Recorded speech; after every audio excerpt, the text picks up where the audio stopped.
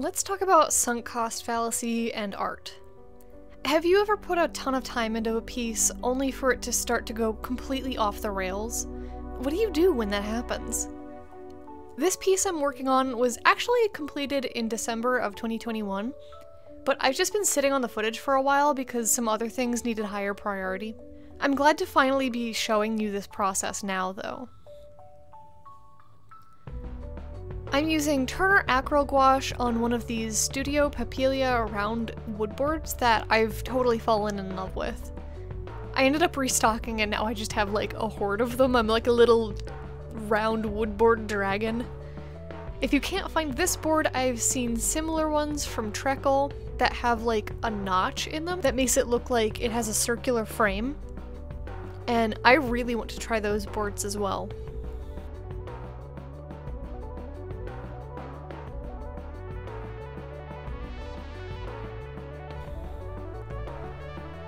This was one of those times where I didn't go in with a fully solid plan. I kind of just did one or two thumbnail sketches and that's really it. I didn't even do any color studies or anything else. And I ended up floundering for a long while and even overpainting some sections a few times because I just couldn't get them right. I based my sketch around this eye that I had once drew, and I found the expression and shape of the eye particularly interesting, so I just built off of that. And I made the background this geometric swooshy pattern that, honestly, I thought I liked in the sketch, but the more I painted it, the worse it got. I didn't want to just bin this painting, though, because I really enjoyed how the face was coming out. The soft shading that I built up using layers of acrylic and the worried, doe-eyed look was so appealing to me that I kept working on the background despite not liking how it was turning out. And I had put so much time into that face that I really liked that I didn't want to scrap and redo it. Like, I could have just put the canvas in the bin, redone the sketch, and figured out a different background, but God, I spent so long on the face. It's easy with a less structured and more intuitive craft such as art to put a lot of time into something without realizing that you're drifting from your initial vision. Or perhaps you forget to plan as much as you should, which I forget to do a lot and I forgot to do with this painting, and you don't actually like wherever the process took you. At this point, you have a few options. You could put the piece on temporary or indefinite hiatus. Maybe you'll have an epiphany and find out a way to get things back on track. Or maybe it's just not meant to be a finished piece and it ends up on your unfinished shelf forever, or in the bin, or in the sad pile in the closet. Raise your hand if you have a sad pile in the closet. You could put even more hours in to rework all of the aspects of the painting that aren't working, but this is a dangerous trap to get stuck in, and you could end up working on the same piece for months or years. Or you could finish the piece in whatever way seems easiest and call it a day. That's what I did here. In the end, the background was kind of a compromise. I settled, and while I sort of regret it, I'm glad I didn't get caught up in the sunk cost fallacy and overwork the whole painting, because I would have regretted that much more. But I finished the painting, and done is better than perfect. This is something that I think I take from my days as a game designer, because there's a mantra in game development called "kill your darlings."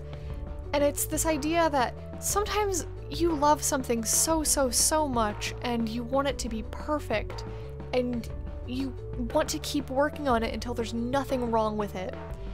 But that's just not feasible. And the phrase "kill your darlings" means sometimes you just have to push it out of the nest, you know? Maybe it's not quite ready, maybe it's a little bit early, but it just has to be done.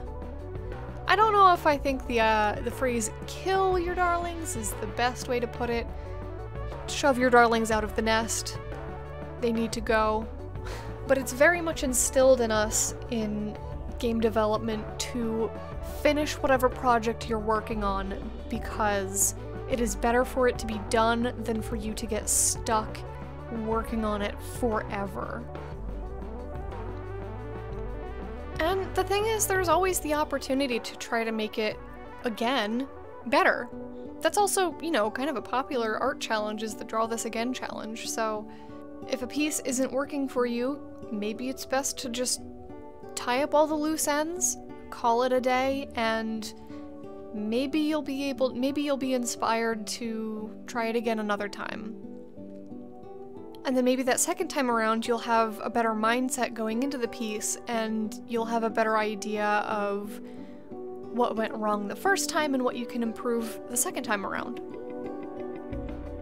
I don't know if I'll do that with this piece. I do really like the face, and I wish the background had done it justice, but I think I just need to move on.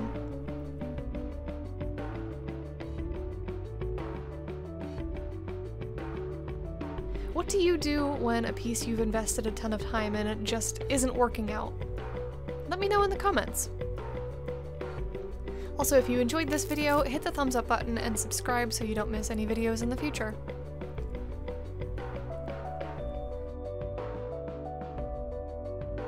If you like this piece and you want to adopt her, the original and prints will both be listed on my store. The link for that will be in the description.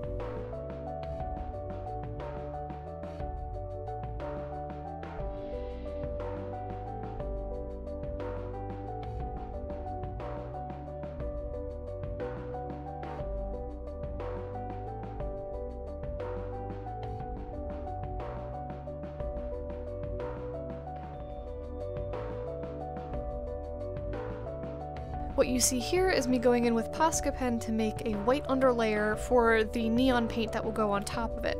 This stuff really requires a white base underneath, so that the light can reflect through the very transparent neon paint and back into your eyes to make that fluorescent effect. It also works best when it has a surrounding area of dark to contrast with. That's where you get that really bright neon pop, when it contrasts with something dark next to it.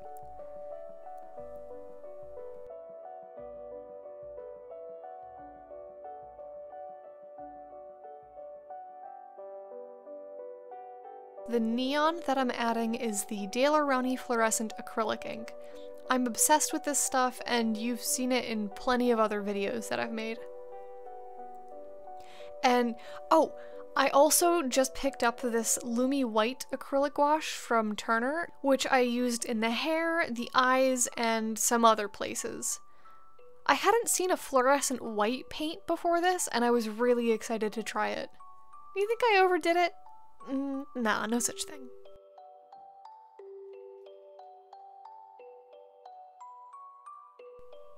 Thank you so much for watching, and take care.